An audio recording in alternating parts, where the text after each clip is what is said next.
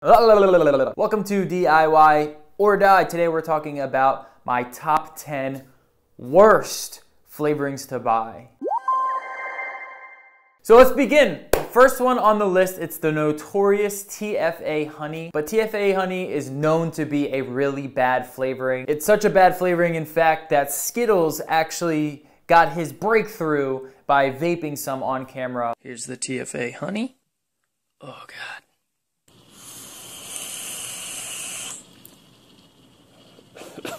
This tastes like being in Ohio. The dirt really shines. Same with the dirty laundry.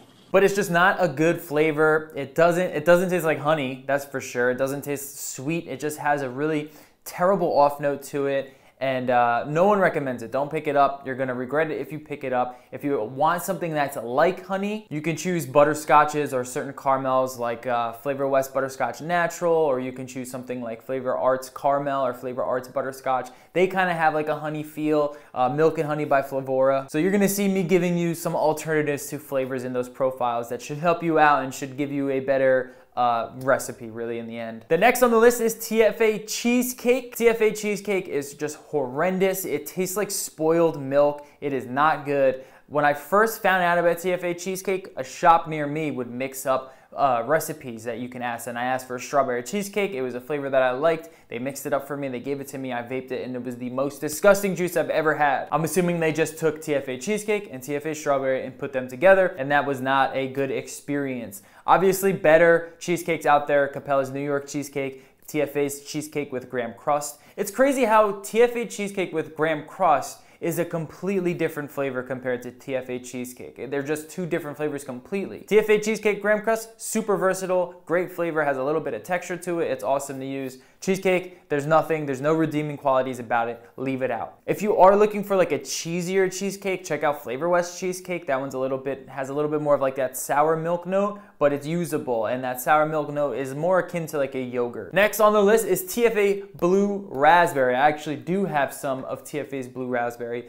and I find that this flavoring just does not taste like blue raspberry. It's just really light. You're not gonna get much flavor out of it. It's really annoying to use because it just is not compatible with a lot of things. I just find this to be completely useless. It doesn't taste like blue raspberry. It's not sweet. It's not fruity. There's nothing really redeeming about it. Other blue raspberry flavorings that you can choose, Liquid Barn's Blue Raspberry is easily the best one out there. There's not many good ones, so check out Liquid Barn's Blue Raspberry. That one's pretty damn good. And last of TFA's list is TFA Black Tea.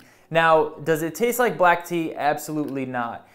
To me, what it tastes like is a mix between fresh cut grass and somewhat of like a Hendrick's gin. It has a very pungent alcohol note to it. It's just very floral, very earthy, and not in a good way. If you need an alcohol flavor, if you need a gin, and you're thinking about using black tea, I would suggest you check out Vape Train's gin and Vape Train's alcohols. They do it a lot better. This one is just very picky. It's just really difficult to use. And if you're using it for a tea, I wouldn't. It tastes nothing like black tea whatsoever. Next on the list is Capella's Pumpkin Pie Spice.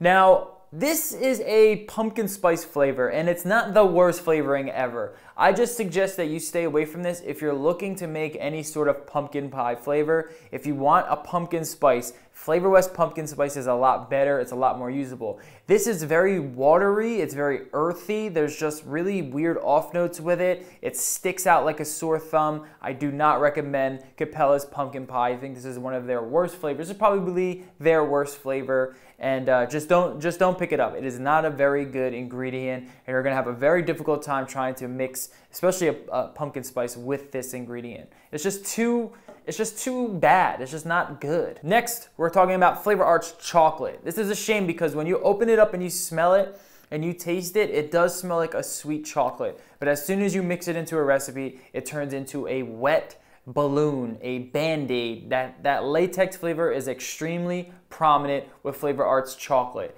Flavor Arts Cocoa also packs a little bit of that latex flavor, and that's at least for me, so this is all on my palate. But that cocoa also has a little bit more of a redeeming quality to it than chocolate, because this just does not work well in recipes. The off notes are very present. It's not chocolatey, it's not rich, it's kind of watery, and it lingers, and it's just don't pick it up. I'm telling you, you're gonna regret it. Some alternatives for Flavor Arts chocolate, while there's really not many, you can check out Flavor's milk chocolate. That one's probably the best milk chocolate, or Jungle Flavors milk chocolate. If you want like a darker chocolate, check out cocoa and try to work that into things. Next on the list is Flavor's Trix cereal. Now, it's not the worst flavoring ever.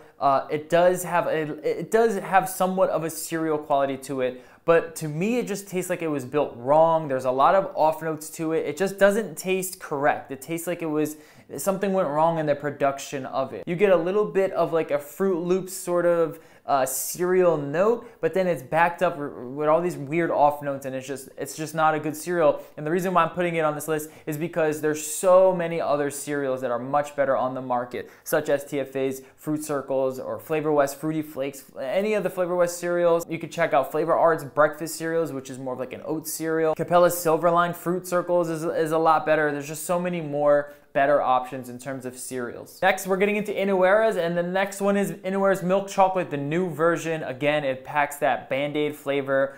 Just pick up Jungle Flavors milk chocolate or Flavor's milk chocolate.